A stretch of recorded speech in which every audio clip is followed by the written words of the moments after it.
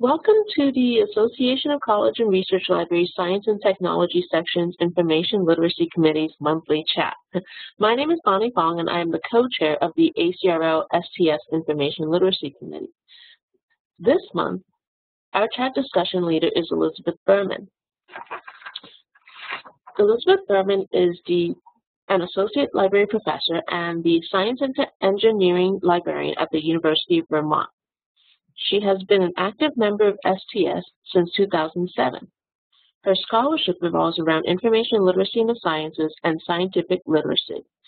From 2010 to 2011, she chaired the ACRL Science and Technology Section's Information Literacy Standards for Science and Engineering Technology 5-Year Review Task Force. She is currently a member of the ACRL Information Literacy Competency Standards for Higher Education Task Force, which reviewed and is currently revising the information literacy standards for the first time since they were published in 2000. Thank you, Elizabeth, for your willingness to lead our chat today.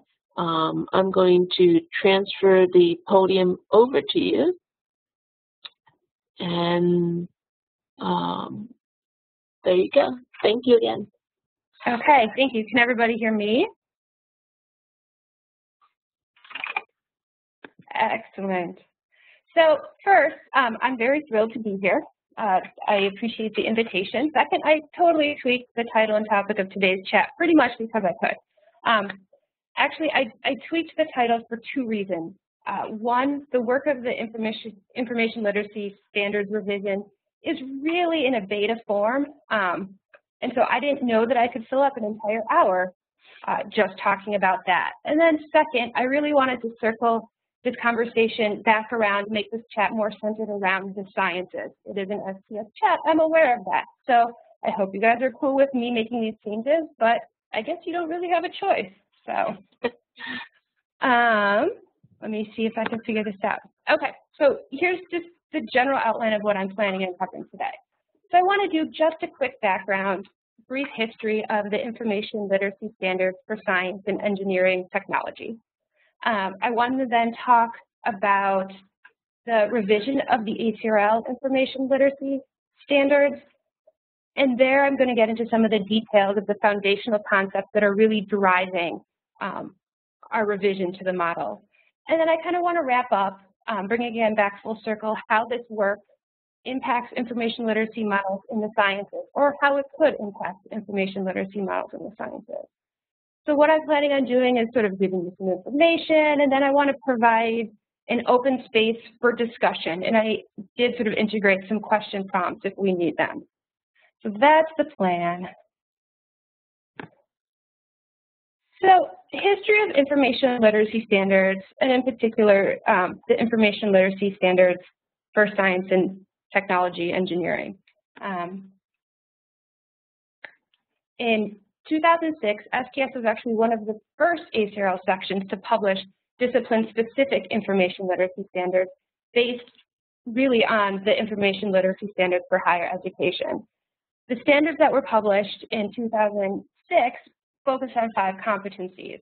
So the information literate student determines the nature and extent of the information needed. The information literate student acquires needed information effectively and efficiently. The information literate student critically evaluates the procured information and its sources, and as a result decides whether or not to modify the initial query and or seek additional sources, and whether to develop a new research process. The information literate student understands the economic, ethical, legal, and social issues surrounding the use of information and its technologies, and either as an individual or as a member of a group uses information effectively, ethically, and legally to accomplish a specific purpose. And the information literate student understands that information literacy is an ongoing process and an important component to lifelong learning, and it recognizes the need to keep current regarding new developments in his or her field. So there you have a very long definition of the 5 different competencies. I do see, yes, the SLA chemistry division does have specific standards related to chemistry. The engineering, EELD, ASD, EE, they, I believe, have created at least crosswalks to the science and technology standards. So it's not the only science-based one out there, but it was, again, one of the first. And I just have to say, it's so weird talking to myself. I wish there were more voices. So STS review of information literacy standards for science and engineering. So ACRL requires that discipline-specific standards get reviewed every 5 years. So in 2010, STS Council formed a task force to review the science and engineering information literacy standards.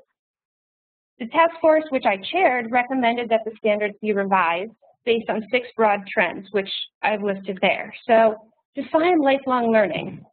As a profession, we talk about lifelong learning a lot, but the term has been overused to the point where it has virtually made the statement meaningless. So in terms of science and engineering, what does lifelong learning mean? All right. Sequence competencies. So the standards as currently presented suggest an order, standard 1, standard 2, standard 3, standard 4, standard 5, but offer little acknowledgement as to when or where the concepts could or should be systematically and strategically integrated into a student's education. Information consumption versus information production. I think this is perhaps one of the biggest areas that the standards are currently lacking. Students don't just consume information, but also produce it in a variety of formats. Data, digital objects, games, simulations, right? So we need a model that acknowledges information literacy as the sum total of information consumption and information production. Problem-based and active learning. So a trend in the science curricula is a movement away from traditional lecture-based instruction in favor of more problem-based or active learning. This movement forces us to adopt a model of contextualizing information literacy within a much larger landscape. Complementary literacy. So information literacy does not stand alone. There are a number of other literacy students in the sciences need. Computer literacy, technological literacy, media, visual, data literacy, right? So how do these literacies interact within the curriculum and with information literacy? And then finally, professional skills. In addition to being proficient in scientific and technical competencies, students in the sciences and engineering need to demonstrate skill in communicating, creative and critical thinking, teamwork. Information literacy contributes significantly to all of these soft skills, but direct connections between information literacy and the skills are often lacking. So the STS Council approved the recommendation to revise, but we tabled the revisions pending the work of the ACRL information literacy standards revision, knowing that a bigger change is sort of on the horizon. So that's sort of the background. I did want to take a break here and open it up for discussion. You know, the question I have posed here, are there other significant areas that should be considered in the revision of the information literacy standards for science and engineering? So I'm curious if people want to chime in on that, or if you have other questions about what I've presented so far.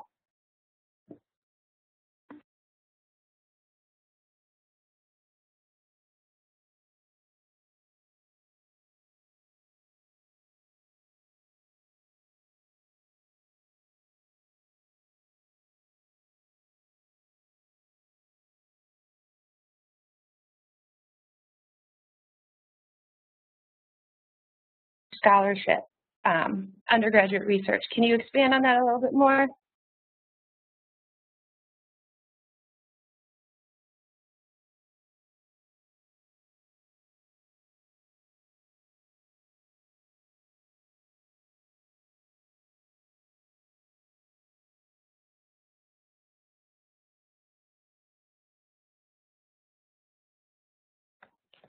Right, undergraduate programs are more engaged in research and STEM.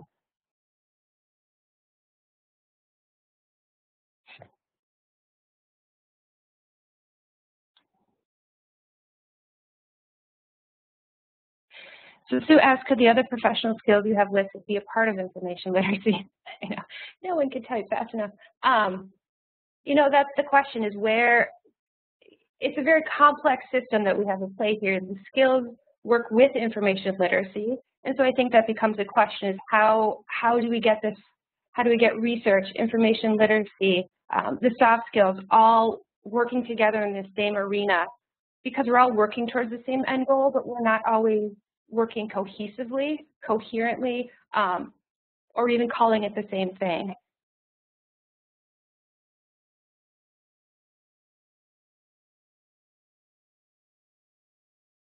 Right.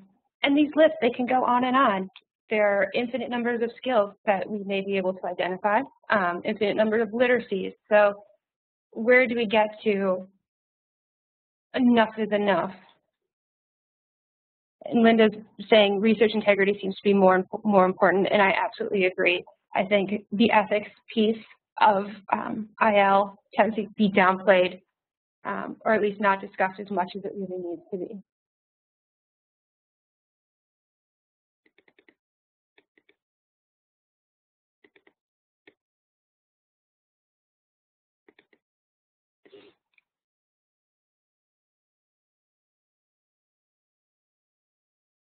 Now, Bruce, what do you mean a list of resources that students should know?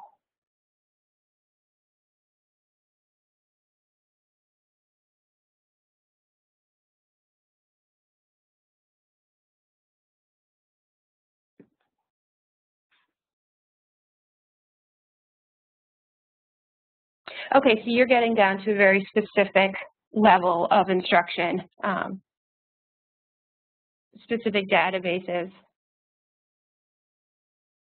And I guess that opens up an interesting question. Should we be focusing on very specific, fine-tuned skills, knowledge, or should we be looking more broadly at information concepts generally? Because Bruce makes a good point. Everything, databases, information is always changing. Even in the 2 years since we've done our review with STS, the landscape has changed.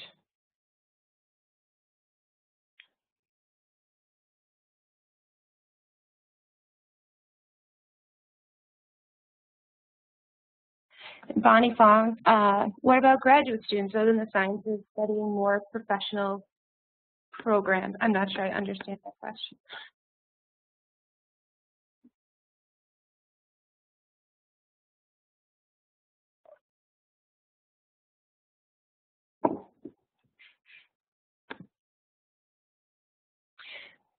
Right, master's in business and science, so sort of the collaborative piece there. So this is great. This is actually providing a nice segue into the next piece that I was going to talk about, focusing a little bit more on the ACRL revisions, but definitely keep the thoughts coming. I definitely want this to be more of a conversation than me talking at you. So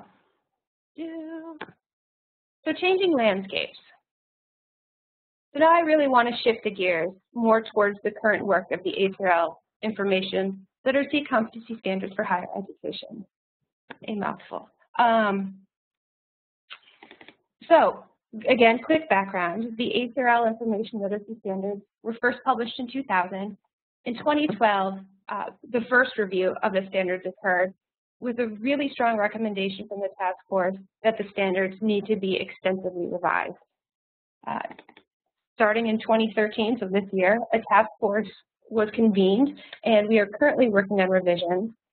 The revisions are tentatively scheduled to be shared sort of in a draft form sometime this spring, February, March, with ideally a final version seeking ACRL board approval at ALA Annual this summer. So this is sort of where it gets tricky for me.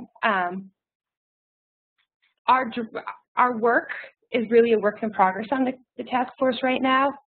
Everything is in draft form. So what I really want to talk about are 3 models for information literacy, and I'm really using the term model very loosely. The 3 models that are really serving as a foundation for our revisions. So the SCONAL 7 Pillars model, the idea or concept of meta-literacy, and then information about threshold concepts.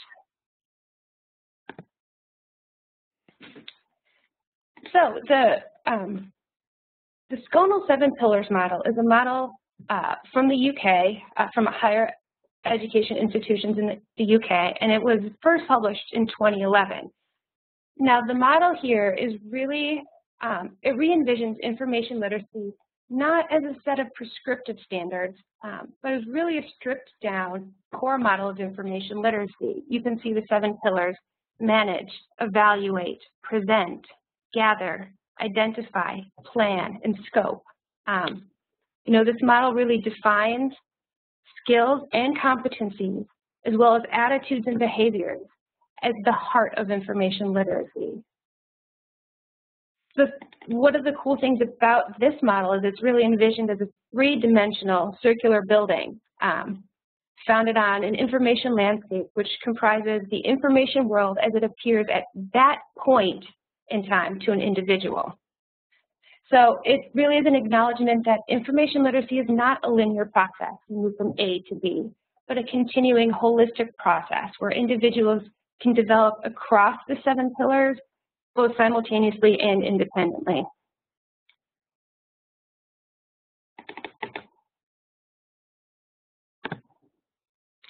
And then meta-literacy. So meta-literacy is a concept that was introduced by Thomas Mackey and Trudy Jacobson, and Trudy is one of the 2 chairs of the revision task force.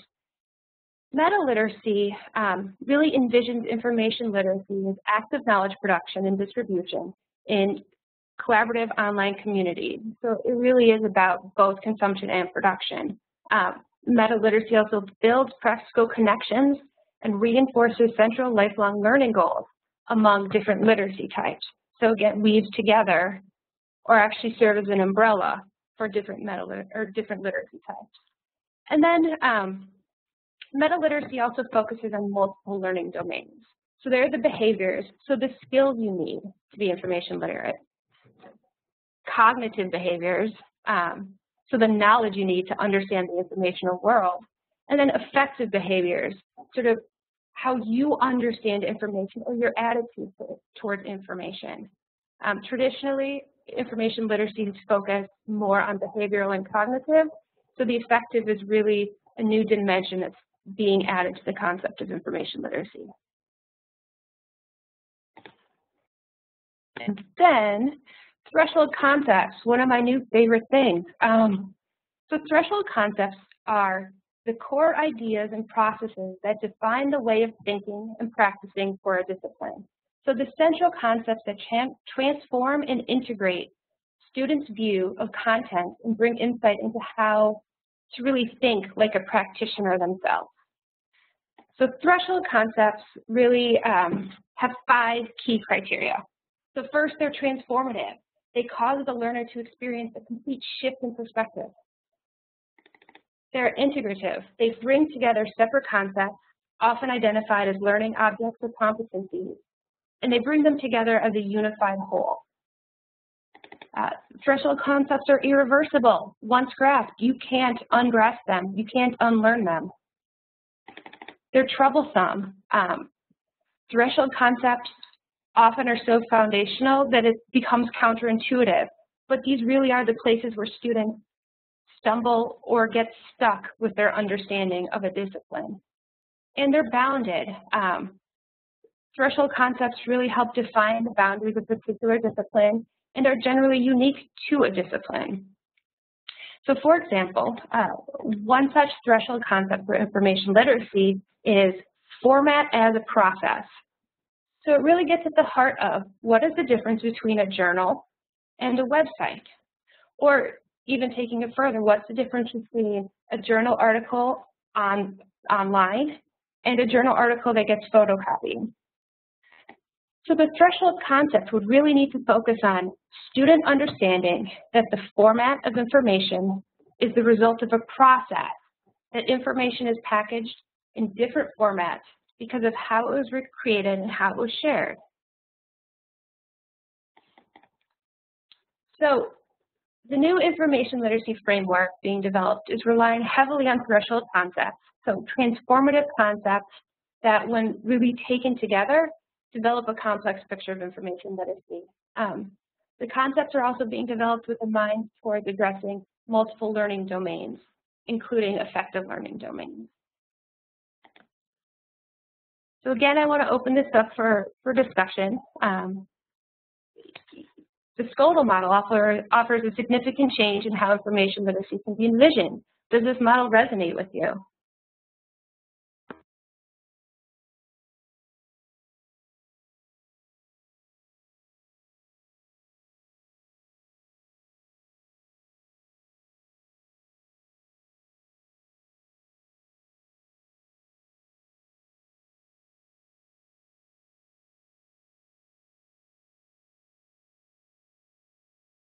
model.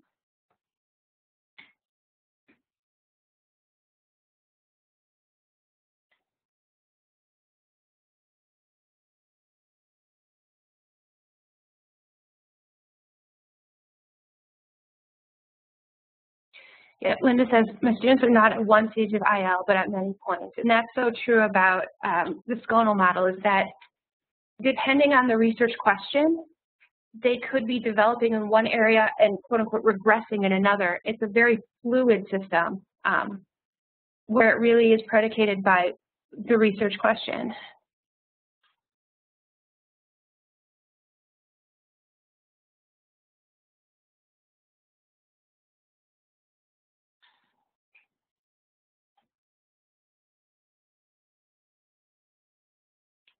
It definitely is a way to reframe our approach.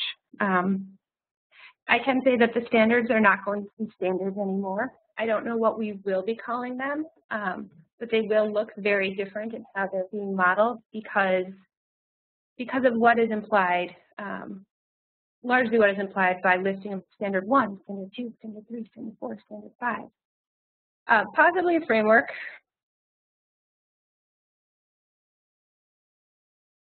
It will definitely take a while to realign. Guidelines, not a toolkit. Okay, well.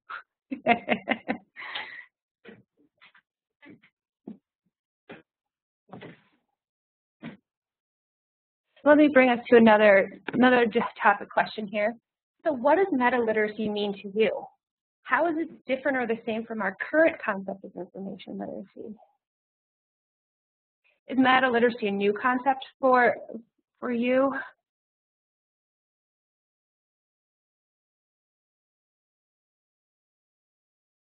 Okay, meta-literacy is growing on John.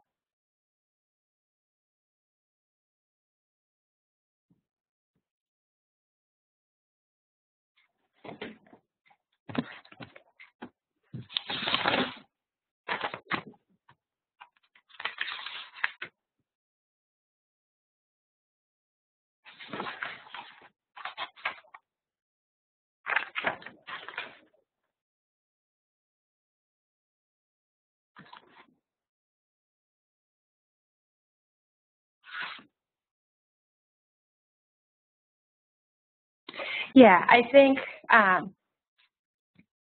oh, it's scrolling too fast. I think Margaret just made a really good point that the new standards are hopefully, whatever, are hopefully bringing this document in line with what many of us are already doing.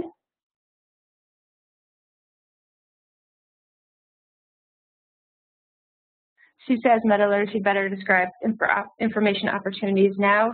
Yes, I would agree. Sort of the tacit inclusion of both production and consumption is huge for me. And yes, meta-literacy is always better than listing dozens and dozens and dozens of literacies.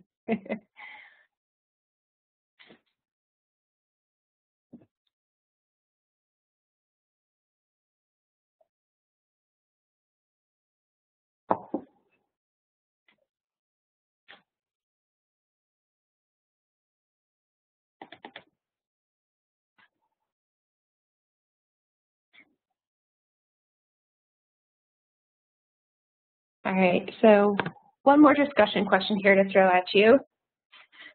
So threshold concepts suggest that information literacy learning concepts need to be transformative, right? They need to change our students and their ways of thinking, their habits of mind.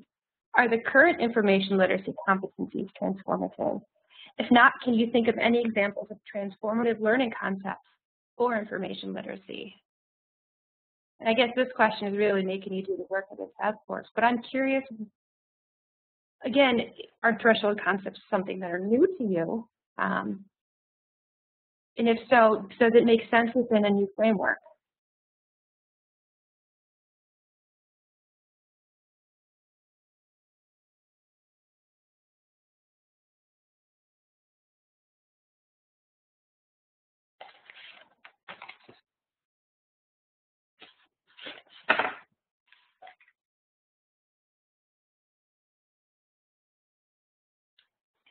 Okay, so it is sort of a new approach.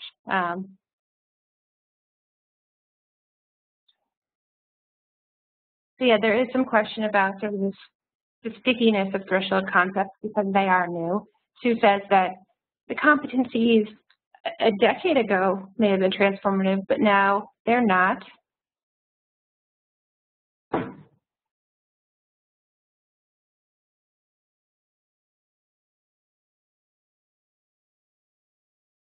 So Bruce writes, he's seen information literacy skills transform from a humanities course to a technical discipline. I'm not sure. Can you elucidate?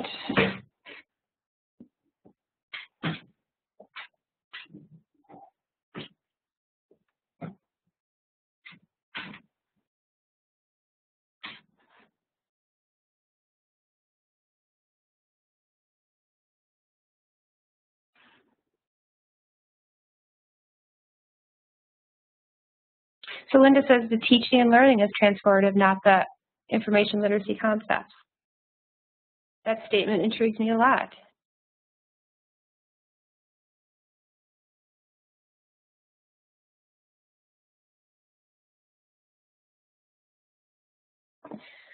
In the article that I listed for threshold concepts, which I recommend people reading just because it's a really good both theoretical and practical read, but going to what John just wrote, that many of the older standards are either trivial or not applicable, the threshold concepts article really, it highlighted how the standards are either really way too insanely broad or way too insanely specific, and that the range of it makes it very difficult to either interpret it or use it in a meaningful way.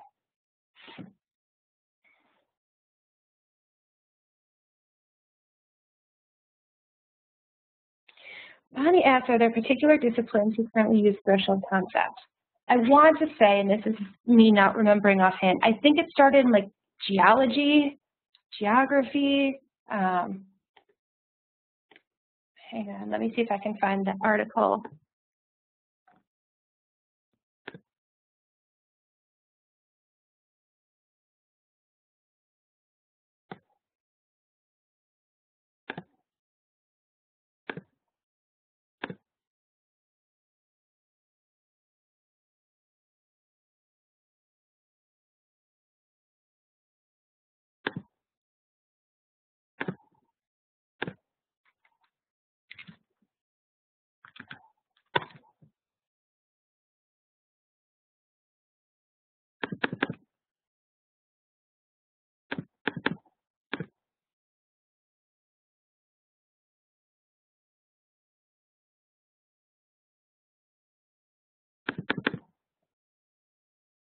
So John writes that students are a researcher, like the ones they're seeing in papers by. Yes, students have a place in the conversation of scholarship, and we don't do a very good job of acknowledging that.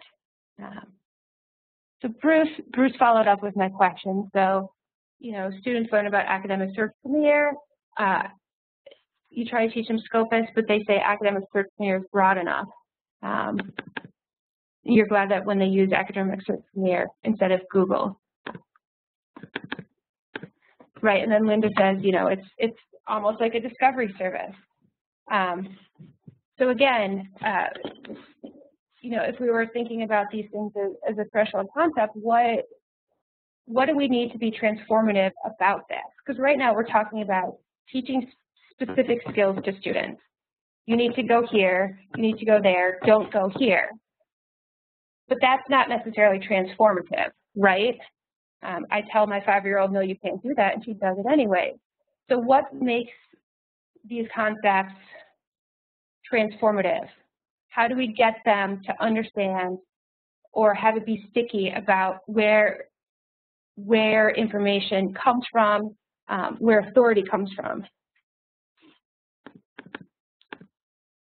How many librarians still need to reach IL threshold? I'm pretty sure a lot of us do.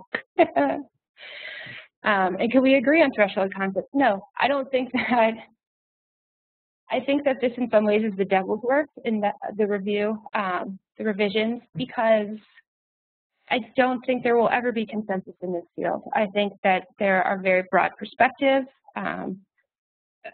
There's a very deep history of what we do that, you know, I'm hopeful we can come to a shared understanding, but yeah, I don't know how far we'll get in consensus.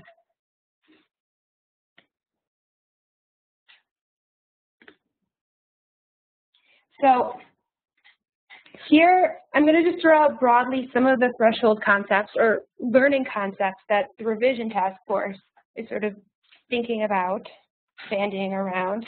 Whether or not any or all of these make it into whatever final framework is to be seen, which is why I'm saying this is all very drafty at this point. Authority is constructed and contextual. Information as a commodity. Information creation and curation. Information is socially constructed. The nature of evidence is disciplinary. Format is a process. Research is inquiry and knowledge generation. Research question drives results. Scholarship is a conversation. Searching is not magic. And synthesis equals thinking. So one of the big changes that you may notice about these concepts is that they're almost like discussion points. I think it's an intentional and tacit move away from being very prescriptive in what we teach and making it more bounded discipline of information science, not in that we're creating, you know, little librarians, but that we are creating people who understand that information is part of a larger discipline. So John says, there's a definite need for STS to get right on extending them into STEM. I second that. So with that, let me actually, how would these be assessed? That is really the big question right now. And this is why I'm saying this is a draft. We are talking about different assessment measures for each threshold concept, but they are works in progress. So let me seg sort of into the third piece of this. So how can all of this work translate into STS's future revisions of information literacy in science, engineering, technology? So this is where I get to do a little bit of theorizing, but I'm also really intrigued to hear what others think in this regard.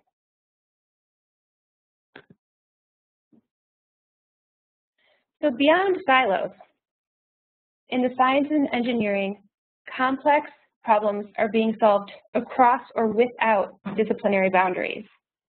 Collaborative research needs to transcend individual disciplinary perspectives. Students in the sciences need to understand the social, political, economic, aesthetic, legal facets of the complex real-world problems that they're being asked to solve. The trend towards active learning and problem-based learning has really a cascading effect on information literacy. Our new model needs to be progressive and scaffolded based on the curricula. One-shot library sessions are no longer sufficient if we want to be meaningful about embedding critical and creative thinking skills into the curriculum.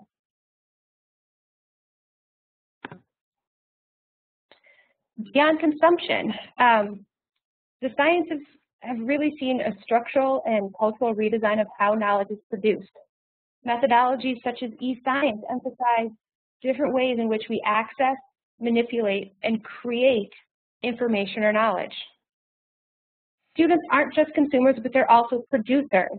This leads us to questions about authority. This opens the door to scholarship as a conversation.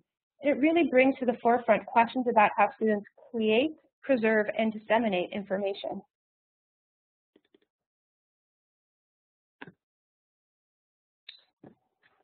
Beyond information literacy, students need more than just information literacy to be successful in their disciplines.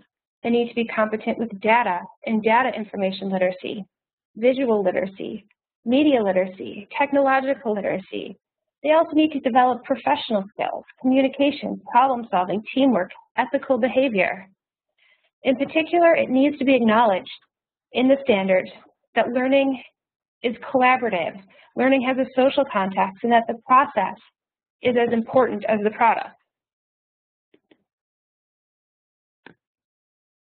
And then beyond competency standards, gone should be the prescriptive and inflexible standards. It's time to really shift our narrative away from thinking about information literacy as a complicated, insulated system and begin thinking about it as a complex system that is interactive and iterative, a system that is diverse, made up of multiple interconnected elements, skills, knowledge, behaviors, multiple literacies, and a system that's dynamic, one that can adapt to change and grow through an individual's experience. So with that, I want to sort of leave the last bit here to really open up the conversation and read what you think about future models for information literacy in the sciences, or even more generally information literacy topics you want to discuss.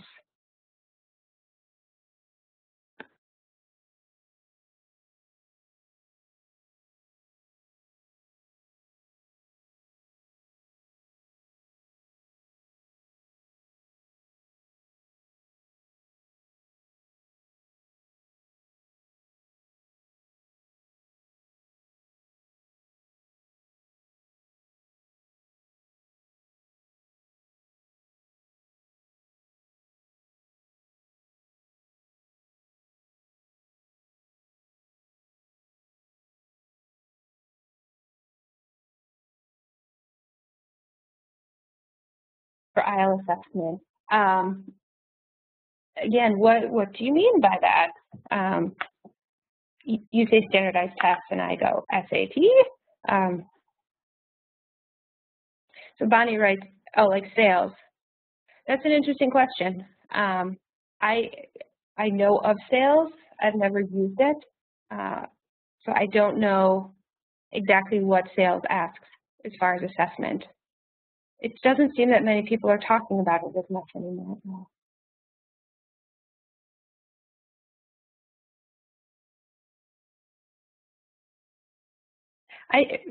So from my personal view, I don't think multiple choice questions can ever truly get at the heart of information literacy.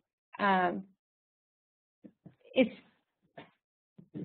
think one of our occasional failings is that it's not integrated, that we try and have it exist alone, attached to a assignment, or even worse, that professor calls and says, I just need a babysitter for a day, they're coming to the library. I think that for information literacy to really continue being taken seriously, being taken more seriously as we progress, we need to move away from the one-shots and the standardized evaluations and look at it holistically, tracking across an entire student's career.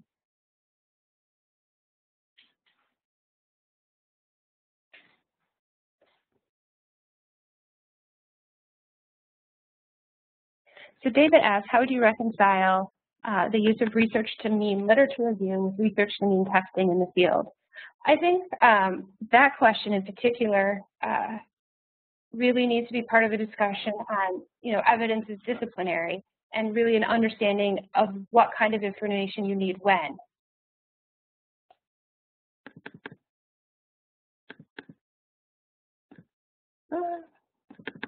Yes, I will go back a slide.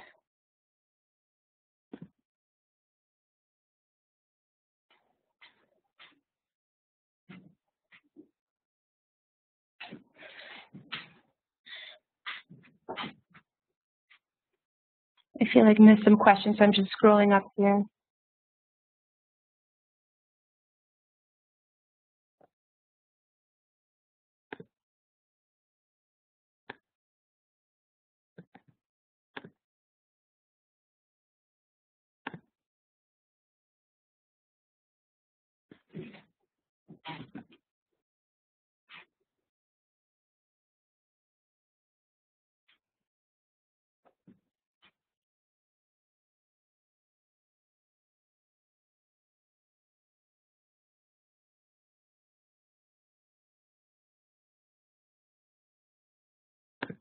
David, you make a really good point that librarians or the role of information literacy often is selectively part of the curriculum, and I think that's a big piece of what needs to be changed. And as part of the revisions, we're really keeping a mind towards the stakeholders.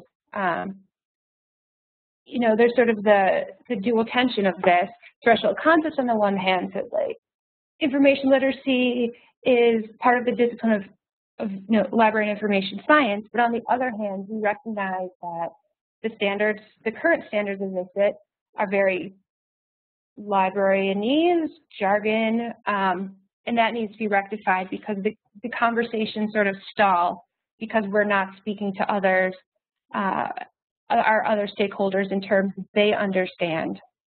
And I had a second point and I lost it, sorry.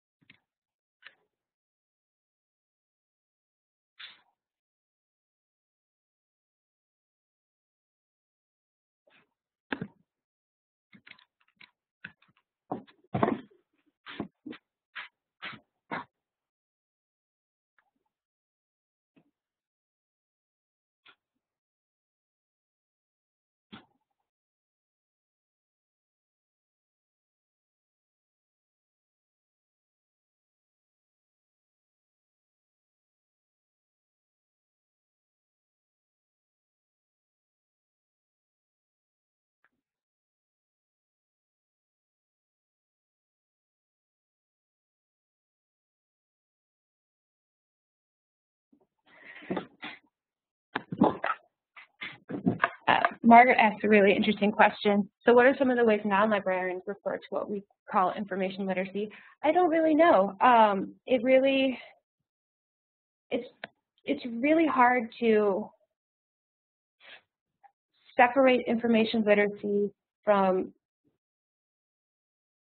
skills like writing in the disciplines, right? And so I think people understand information literacy and research as a thing, but as far as critical thinking research methods, right, they sort of frame it in broader senses. Knowledge creation.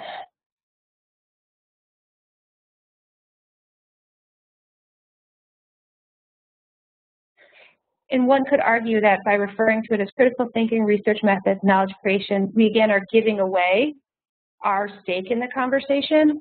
And again, that's part of the whole tension. We want to be a part of the conversation. We don't necessarily want to own it completely. But where on the spectrum does it really fall?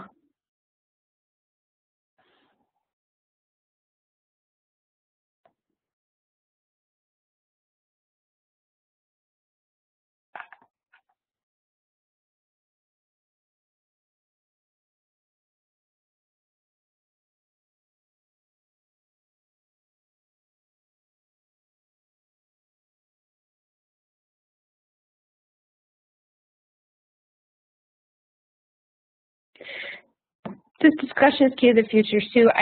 I think many of these discussions are key to the future, again, because we're all coming at it from such diverse viewpoints, sort of what we believe, how we believe we should be instructing, where we fit into curricula. I think, continuing the conversation and keeping open-minded, it's going to be a difficult transition for some. Some are very excited about it, and there are a lot in the middle who may be ambivalent, and we recognize that. And so being sure to remain open to these discussions and to hearing all viewpoints. Originally the revisions task force for the ACRL was all like, let's get rid of the standards, just burn them down, get rid of them completely. And then we took a step back and we're like, oh yeah, that'd be really bad. There are a lot of people who this has been, their go-to document for near on 15 years. We can't just throw it out.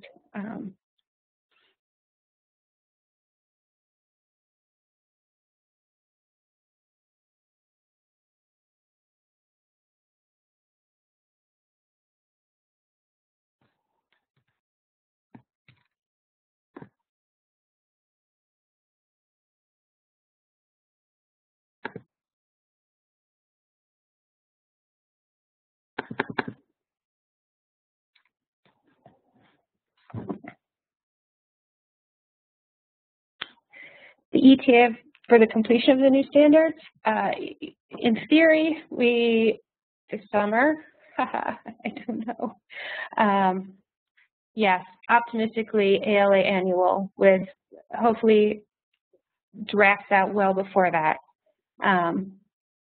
John wrote something about intellectual property literacy, and I was pulling up, so one of the threshold concepts that is sort of in development is one of the more intriguing ones to me, information as a commodity. So, you know, the value of information, information poverty issues, as well as, you know, intellectual property as it's owned by a creator and used for economic gain. I think intellectual property is a huge piece to this. And yes, it took everybody 15 years to be part of Gen Ed, and hopefully this will push us towards whatever the next threshold is. And hopefully Gen Ed is slowly but systematically killing one-shot sessions. Man, don't even get me started.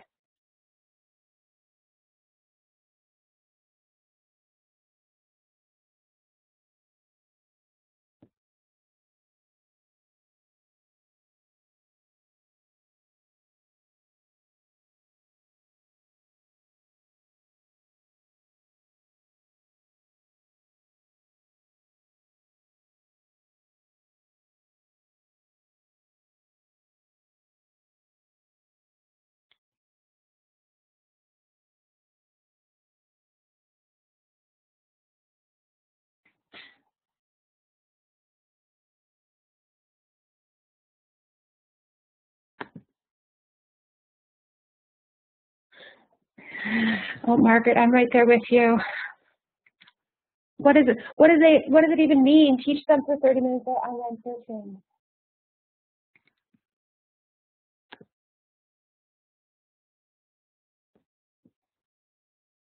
I'm starting to see attrition in our participation numbers. It seems that the questions are slowly petering out here.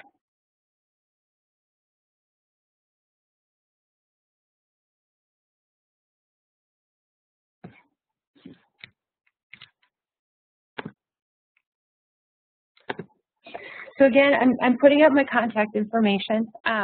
This is something that I very much love talking about. In fact, love so much more when I can actually hear other people talking with me about it. And so I encourage you, if you have questions, I know that I was sufficiently vague in what the ACRL revisions are looking like, and it's not because I'm trying to be difficult, but because I don't want to overpromise. Yeah, do your thing. Just do whatever you do. That's okay.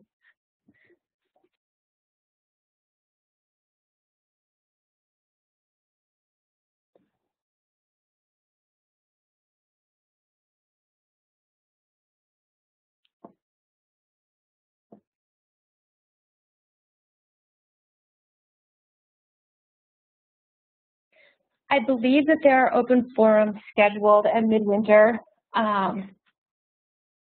I need to double check on that because the draft of the revisions has gotten bumped back, but I believe that there are some scheduled. I will happily send it out to the STS listserv when I have confirmation.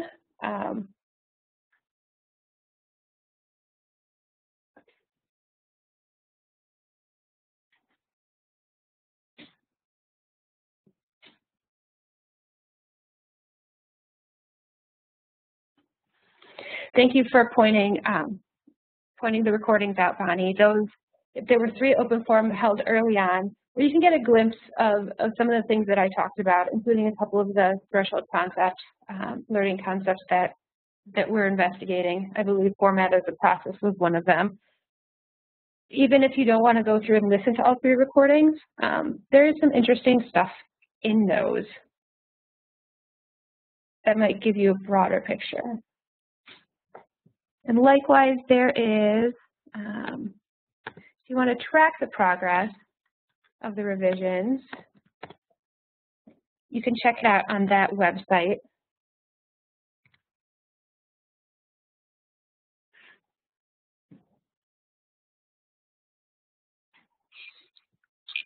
Any last questions for Elizabeth?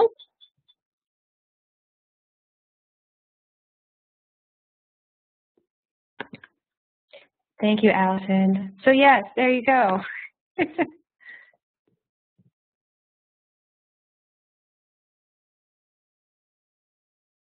Okay, well, I want to say thank you again, Elizabeth, very much for your leadership today in this chat discussion. I really appreciate it, and I know that from the very active conversation in the chat box there, everybody was interested, engaged, had lots of questions, so we really appreciate it. Great, well, thank you for having me. So everybody, if you are not on the STS listserv, you can contact me if you want a link to the recording. Otherwise, we will be sending a link out to the STS listserv. I'll put my email address in the chat box there.